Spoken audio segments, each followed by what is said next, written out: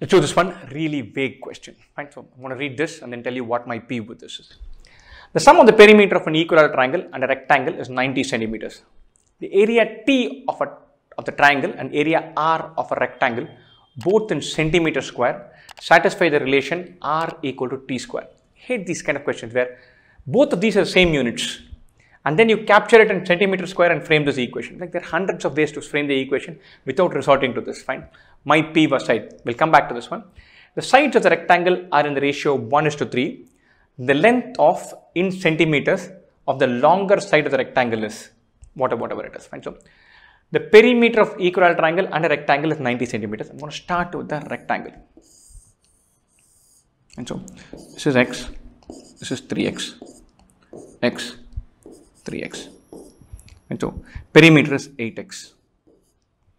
Lovely. The area T of the triangle and area R of a rectangle, both in centimeter square, satisfy the relation R equals T square. And first of all, let's say side of the equilateral triangle is A, and area would be √3/4 A square. And so R equals T square. So if you square this, that should be equal to area of the rectangle. So we take this and square this. That will be equal to area of the rectangle, which is 3x square. √3/4 A square, the whole square is 3x square. Lovely. So √3/4 A square, the whole square is 3/16 A power 4 equals 3x square. A power 4 is 16x square, or A square equals 4x. Lovely. A square equals 4 times x. Now we can go on and say that the longer side of the rectangle, that's what we need to find. After this, we can even go on to trial and error, which is what I'm going to do. The longer side of the rectangle is 3x. We know that A square, let's go back here. We know A square is 4x. If 3x were 27, then x would be 9. Then 8x is 72.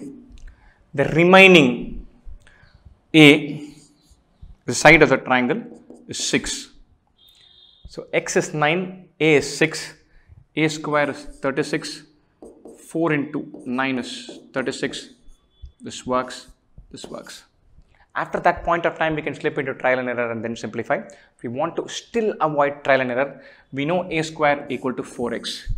We know 8x plus 3a equals 90. A square is 4x, so 8x would be 2a square. 2a square plus 3a minus 90 equal to 0. Solve that. We'll get some expression for A and then we can simplify and solve for that. Fine. So a routine question, mildly irritating, at least I feel peeved by it because of that one expression R equal to T square. I find it an annoying way of describing a question, otherwise very doable.